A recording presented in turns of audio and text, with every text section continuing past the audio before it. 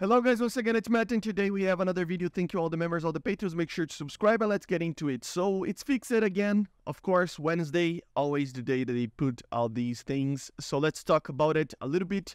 They say that now APHE, APHE, heat rounds, basically all single types of rounds will have their unique sounds to it. So interesting, apparently you could, in theory, hear what is actually hitting you. By the sound. So identify the round that it's hitting you by the sound, which is interesting to say the least.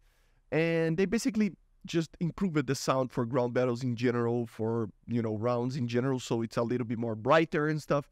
So yeah, makes sense, right?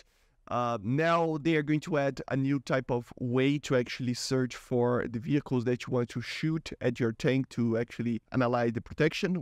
We are going to take a look on that. Ghost Bridge on the Alaskan map. Apparently there was a bug there that basically prevented, the bridge went down, it got destroyed, but then the bombs couldn't hit the target anyway or something like that, unless you actually use the bulldozer of a tank to actually move some ground under the bridge. So a very, very weird bug that was fixed. Exceptional quality, they changed it a little bit how you actually choose the ultra high quality models in Steam. So if you have Steam, go and search for the DLCs that the War Thunder have, and then you can download it. The high resolution texture packs, so very, very interesting, and they fixed a bug apparently with that. And then we have the list of changes over here. You can pause it to take a look.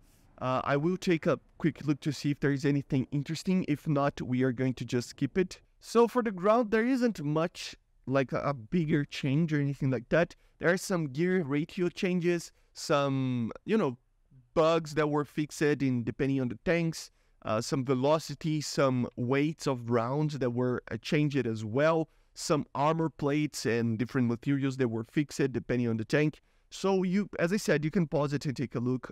These links will be in the description as well, but there isn't much of a big thing. For aircraft, so some minor things, more bug fixes. So the Tornado F3, for example, got its bug fixed that you could lock targets at a greater range than its designated range on the radar. So interesting. Some other changes in, like the Huey here, for example, X-ray view changes. Minigun was apparently, the 30mm XM140 cannon, it had the description of the minigun, so some changes like that, right? Also, ballistic calculator for bombs for the F-84B, so now it has the labs, which is basically CCRP, very, very interesting. Some changes to custom loadouts for the Su-22 and F-9F bugs, basically fixed. And also a bug fixed for the AJ and the MLU F-16s, where the AGM-65 guidance camera was basically blocked when the aircraft was damaged, so that was fixed as well. For armament graphical interface sound, basically there isn't much of a big thing here. They're basically fixing a bug where the heat and HE rounds and smoke got basically not detonate when hitting the water. So the graphical bug was the Alaska map that I told you guys before. And some other protection analysis were added, as I'm going to show to you guys. The sound changes over here. You can actually see the sound changes that are described over here. So nothing too big, to be honest. It was kind of a small one. But let's just test it out. The new protection analysis over here. Let me check. Yes, you can basically search for it. So M1HU, for example. Yeah, it gets to that. So this is actually pretty cool. Oh, interesting. So Abrams. Yeah, Abrams. So let's put, I don't know, BMP3. BMP3. So yeah, very, very cool to see this. That way you can actually get faster the vehicle that you want. And then the sounds were changed, but I'm not going to show that too much, it is quite not that big of a deal, but it is pretty cool as well. But anyway, guys, this was it. Small changes, nothing else to actually talk about. So leave it in the comments. What do you want to see?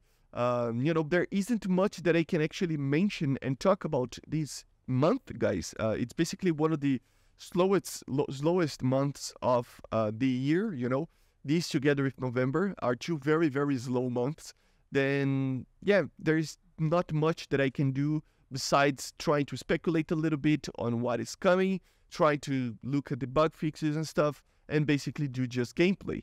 So if you want to see a specific type of video, let me know in the comments. Okay, guys? I see you guys on the next one. And a disclaimer, by the way, if you notice my audio a little bit weird, it's not my mic, okay? It's actually, I use an AI system from Adobe to actually filter out the outside sounds, right? So sometimes when I use certain frequencies with my voice, like not by purpose, right? When I'm laughing, for example, or something like that, the sound might be kind of weird because the AI is still learning how to use that. It's kind of a beta, but it is a very easy way to actually filter out, you know, external sounds compared to just using normal methods. It's a way better filtering out. It basically filters out everything that the microphone hears it, but sometimes it distorts a little bit. So if it gets too bad, I will stop using that system, but for now, I think it's fine. Let me know in the comments what you think about it as well. Okay, guys? Subscribe. Bye. See ya.